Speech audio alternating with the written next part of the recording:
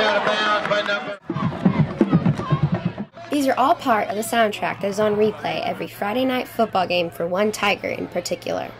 Do you feel like a celebrity when you're in the suit at all? Slightly. Yeah.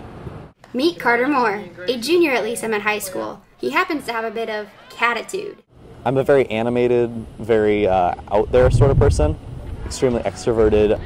I just like to have fun, almost just push the boundaries. It's really fun to be like representative of the school, you know, because I'm the mascot. Obviously mascot means like something that represents something. Poor Carter, putting on the mask isn't just getting into the suit. It's like stepping onto a stage. I think it's very much a performance. It's very in tune with acting, very comedy-like. I imagine myself as the tiger and try to think of how the audience is looking at me right now, what they're seeing, and I try to play to that emotion.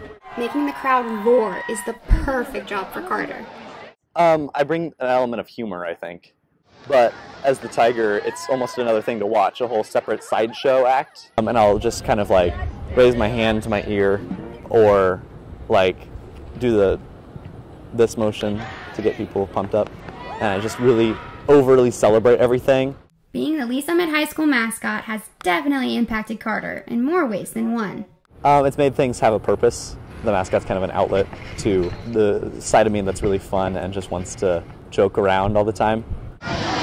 Pausing the soundtrack for a second, this is Melody Cox, reporting for Tiger Broadcast.